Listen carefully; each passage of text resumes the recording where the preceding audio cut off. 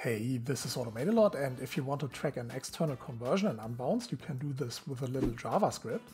This, however, has a few dependencies. So first, the page from which you want to track the conversion on your original landing page has to be on the same domain. So for this example, I'm using automatalot.com for the original landing page and also automatalot.com for the page that triggers the conversion on the first page. But in between can be on any domain you like. So for example, if you have a product configurator which is hosted on a different domain or on the same domain, is all fine, but the final page has to be on the same domain because the script you're using to track the external conversion has to have access to the cookies set on that domain.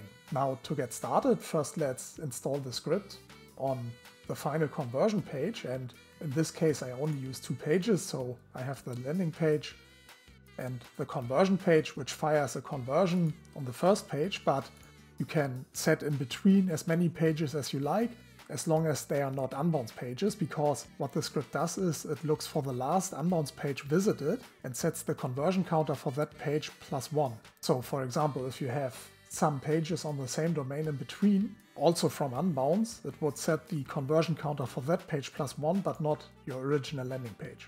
Okay, but again, let's first install the conversion script. For that, let's go to Edit.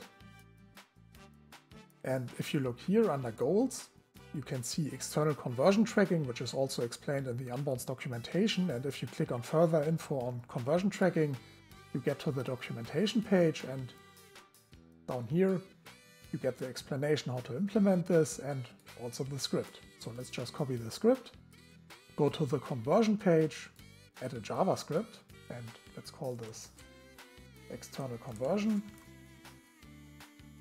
Placement has to be before by the end tag, and paste the script. And now for this page we are done, so we can save and republish. And here you see this is the conversion page, and for the original page we have also go to Edit. And first let's drag in a button which will redirect to our conversion page. Let's call this Convert Now. And as URL, we are using the URL for the conversion page. So back to Overview, copy this URL and paste it as target. And now we have to make sure that all conversion goals are deselected, otherwise the script won't work. So deselect all those checkboxes, and now we can save and republish. And open the live page, and now you see if I go to the overview for this live page, the view counter and visitors counter will go to 1. So let me refresh. This might take a while. But as you can see, we have now 1 visitor and 1 view, which is me opening up this page in the browser. And if I click Convert Now, we get redirected to the new page. But this wasn't tracked as conversion, at least not the click of the button, because we have no conversion goals here. But the script on this conversion page is fired, so we get conversions 1 here also. So let me refresh and show you. And there we have now our 1 conversion. And between these 2 pages, so our conversion page and the first page, again, you can set as many pages as you like, but they can't be Unbounce pages on the same domain.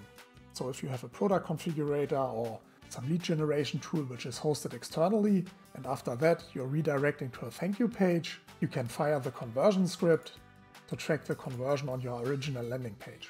Okay, and that's it. Thanks for watching. If you liked the video, please leave a thumbs up. If you really liked it and want to see more of our stuff, subscribe to the channel, and if you have questions or feedback, leave a comment down below and we'll get back to you ASAP.